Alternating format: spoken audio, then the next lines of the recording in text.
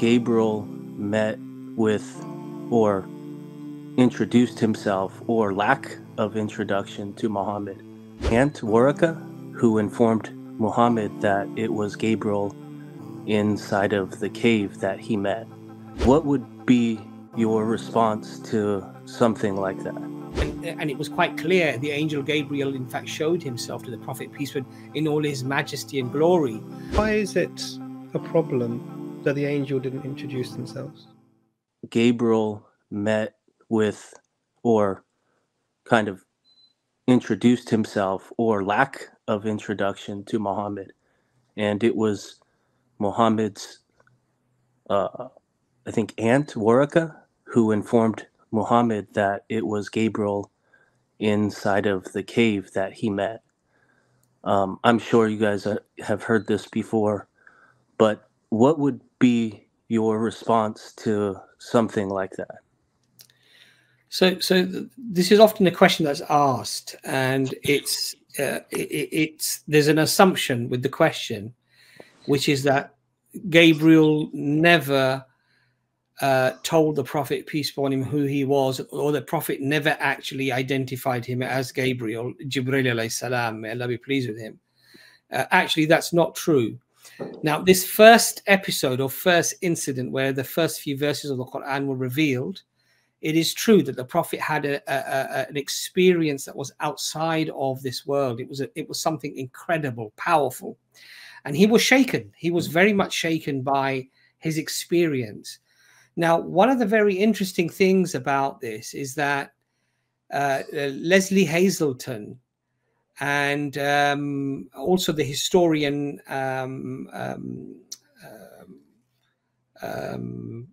the British historian Imran, what's her name? Sorry, the British comparative religion historian, the ex-nun, Karen Armstrong.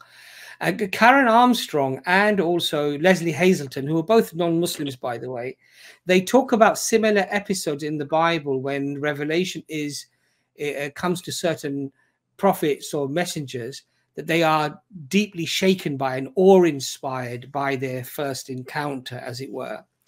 And so and Leslie Hazelton, being a psychologist, she actually says, this isn't unusual. This is exactly what you would expect a person who was truthful to actually say, because somebody who's a liar, a charlatan, they will come down all calmly and say, I have just spoken to the angel Gabriel, and this is the message that he's given me. This is what a charlatan would do. But somebody who's had an out of this world experience with the angel Gabriel, you would exactly expect, and from a psychological point of view, this is what Leslie Hazelton herself says. And the reason why I state these two people is because both of them are not Muslims. And so it's very much what you would expect to find. But later, certainly, and Waraka, being learned, he recognized that this message that he'd received and the manner in which he's received this message, he was familiar with the other prophets and how they received revelation. And he immediately said that this was the angel Gabriel, and said that, I wish I were a younger man. I would have stood by you and defended you while your people will turn you out. And it was interesting because the Prophet, peace be upon him, questioned him, and he said, will my people turn me out? And he said, never has there been a message like this, a revelation like this, but the people opposed it, the people fought it, the people persecuted the followers of God. So that was the first episode.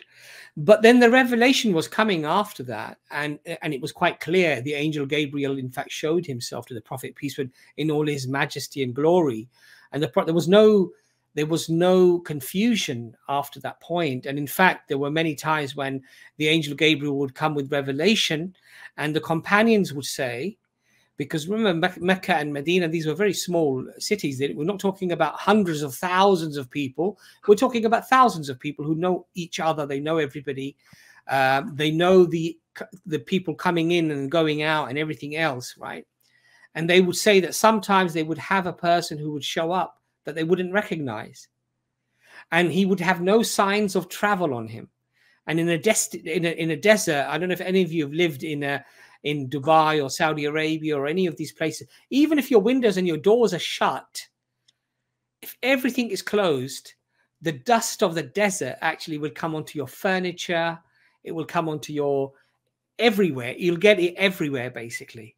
You have to dust, you have to clear and vacuum every day. Otherwise, you'll have this layer of dust. And that's with everything closed. Now, obviously, traveling on a camel, traveling on a horse or whatever, a person would be completely covered in that desert dust and the desert sand and what have you. But there would be no signs of travel, perfectly pristine white clothes.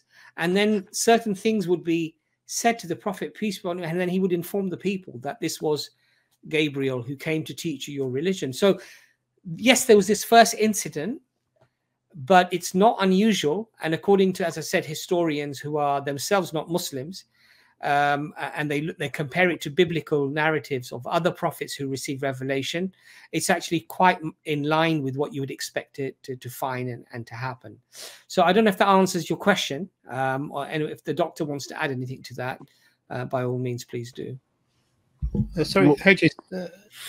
Sorry, go on. You were going to respond. I know that Abbas spoke, so please go ahead.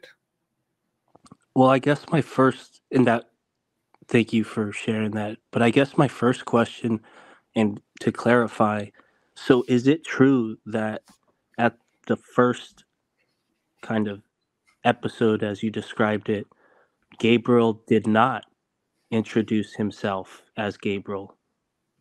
Is that true?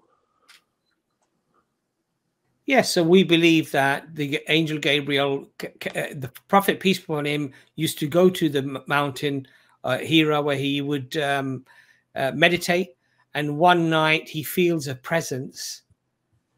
He feels a strong presence of something, and he's somewhat shaken. And the Prophet is then informed to read. And he says that I'm unlettered, I cannot read. And the angel Gabriel holds him tight and says, read. And then this happens 2 or 3 times. And then the first verses of the Quran are given. So, shortly after this, the Prophet, peace be upon him, he leaves the mountain, stumbling back to his wife, shaken by this experience. But from my understanding, the brothers can correct me, but the angel Gabriel does not formally introduce himself. I am the angel Gabriel. I am coming with this revelation, and I want you to read. It's a very, in fact, if you look at it, it's a very majestic way. There's no introduction. There's a presence. And then there's the word read. The first word that's mentioned is the word that exists in the Quran, which is the revelation itself, which is the most important thing. I mean, do you have an issue with that? Do you have a problem with? I mean, please do give me your opinion about that, because clearly you want this argument to go somewhere. You've thought about this. What's your problem with it? What's your assertion about this? No, I just wanted to understand that when in the first episode, if Angel Gabriel never introduced himself as Angel Gabriel, and Muhammad was informed by Waraka that it was the angel. I know that later, when they did have other episodes, he was described as Angel Gabriel, but the first inception of their meeting, there was no established relationship between Muhammad and the Angel Gabriel. Okay, why is that problematic? Sounds like you're saying why is that problematic for you? Let's sort of not beat around the bush. Why is that problematic for you? Just give the reason. I guess the problem would be that that first incident itself, you couldn't say with confidence that it was Angel Gabriel. Now, after that, when they had their second, third, fourth episode, and and Gabriel introduced himself as Angel Gabriel, now we can say that was Angel Gabriel. But the first incident, we can't say with any confidence that it is Angel Gabriel. So I guess that is my understanding. Why is that a problem? Why is that a problem? No, let's follow that line of logic then. Why is that a problem?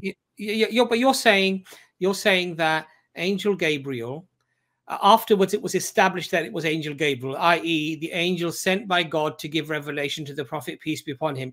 If the first episode, the first encounter was not Angel Gabriel, do you not think that Angel Gabriel would have said, by the way, you know, the first encounter, that was not me. That was something else. That was somebody else. Can I just clarify something? Because very important. Please, go ahead, Doctor. So he goes, why is it a problem that the angel didn't introduce themselves? For you, I want to understand, because there's a few things here that are sort of that don't make sense, but I'm going to try and hopefully iron them out if I can, if the brothers give me permission. So what's the problem with is there a problem with the angel not introducing themselves in the first instance?